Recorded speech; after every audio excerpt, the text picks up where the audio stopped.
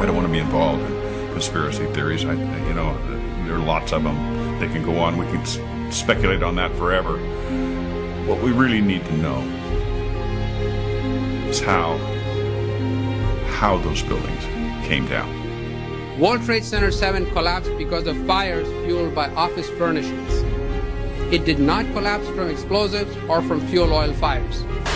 To undermine scientific integrity is to undermine our democracy. This is what NIST has done, denied and ignored crucial evidence. The American people absolutely need the truth of 9/11. More than 1,500 architects and engineers and 12,000 others, including many scientists, have signed the petition calling for a scientific investigation of the destruction of the Twin Towers and World Trade Center Building 7.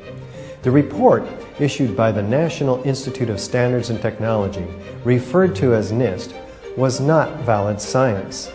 They're talking about a single columnar collapse or failure that resulted in a total collapse of the building. Building number 7 descended in free fall for the first 100 feet, which means that there was absolutely no resistance to the descent whatsoever.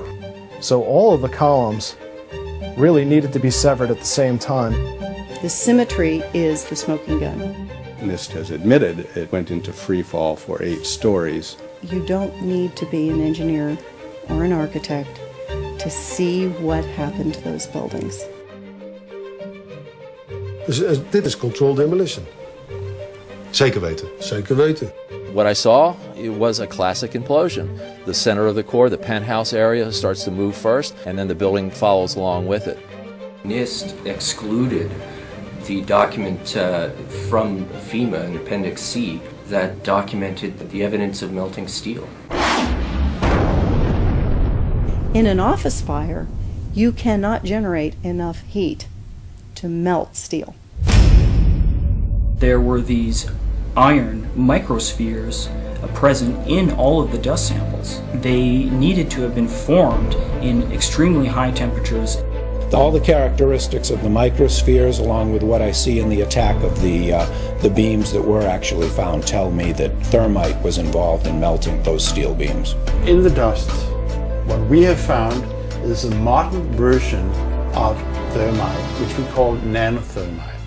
NIST concedes that they found no evidence for explosives. So then we asked them, well, did you look? And they said, no, we did not look for explosives or residues of explosives. And in fact, the evidence is overwhelming that these red-grade crystals are very high-temperature incendiaries. And we have watched as scientific integrity has been undermined and scientific research politicized in an effort to advance predetermined ideological agendas. If this is a crime, I think everybody agrees it's a crime.